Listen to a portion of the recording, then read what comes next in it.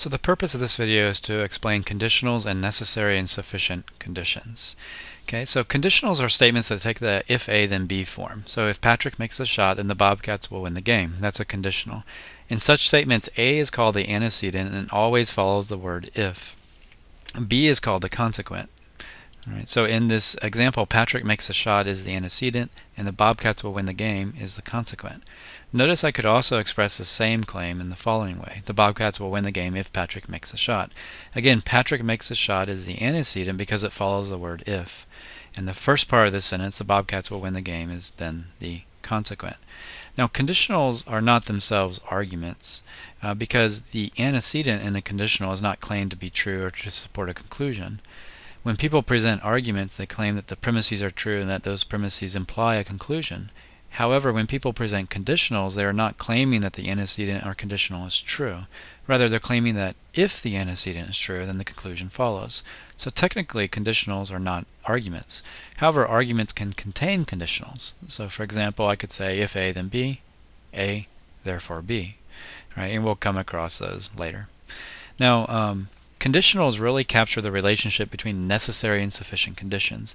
And Patrick Hurley nicely defines these two conditions. He says, A is a sufficient condition for B whenever the occurrence of A is all that is needed for the occurrence of B. For example, being a dog is a sufficient condition for being an animal. On the other hand, B is said to be a necessary condition for A whenever A cannot occur without the occurrence of B. Thus, being an animal is a necessary condition for being a dog.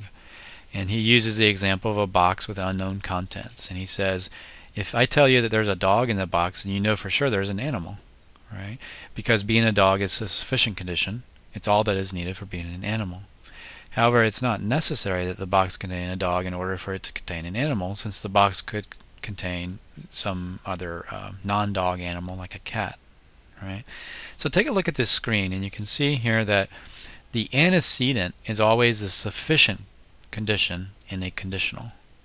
The consequent in red is always the necessary condition. So if I say if A then B, A is the sufficient condition and B is the necessary condition. Let's look at the exercise here too. Hydrogen is a blank condition for water. That would be necessary because you have to have hydrogen, but it's not sufficient because you also need oxygen. Number 2, being a dog is a sufficient condition for being an animal. All you need to do is be a dog to be an animal. But you don't have to be a dog to be an animal, so it's not necessary, it's only sufficient. Right? Okay, take a look at this screen, and maybe this way of defining it will help it sink in to your brain. Okay, you can see here necessary conditions are those that must be present for the conclusion to be true. However, they're not enough by themselves to make the conclusion true. Insufficient conditions are what is enough for a conclusion to be true. It's all you need. So in the exercise, you may want to pause it, but lighting a match is a sufficient condition for creating a flame, because that's all you need. But you could also, it's not necessary because you could create a flame with a lighter or rubbing 2 rocks together or what have you. Look at the second one. Intending to wear something on your head is a necessary condition for being a hat. But it's not sufficient because I could intend to wear a phone on my head, but a phone's not a hat.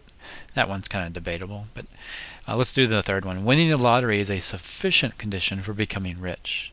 Right? So that's all I need to do to be rich is win the lottery. But it's not necessary because I could get rich in other ways, like robbing a bank. All right. So if you think about it then, something can be necessary but not sufficient, like oxygen for water. Sufficient but not necessary, like if it's red, then it's a color. So redness is sufficient but not necessary for it to be a color. And it can be both necessary and sufficient. So having a spine is required to be a vertebrate, and it's all that's required. So that's necessary and sufficient. Look at this exercise. Dressing well for an interview is usually a blank condition for getting a job. That's necessary. Because usually you have to dress well, but you also have to answer the questions well. Right? And there are exceptions, of course. Being human is a blank condition for being a mammal. Right? That's sufficient. That's all you need, but that's, you could be a mammal in other ways too. Being male is a blank condition for being a bachelor.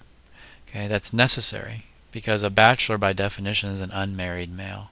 So this is necessary but not sufficient because you also need to be unmarried. And then finally, from Plato, having a belief is a blank condition for having knowledge. That's necessary according to Plato. Because you have to have a belief, but it's not sufficient, because I could believe that the earth is not moving or that it's flat. And that's not knowledge. It's false. So having a belief is necessary but not sufficient. My belief also has to be true, and I have to have good reasons for believing it. On this slide, you see another way of thinking about the distinction, if you're still trying to get around it. And the answers in the exercise is being a mammal is A, right? Necessary condition for being a cat. Looking good, well, this one, it depends on who you're talking about. It could be necessary, sufficient, or neither. Okay?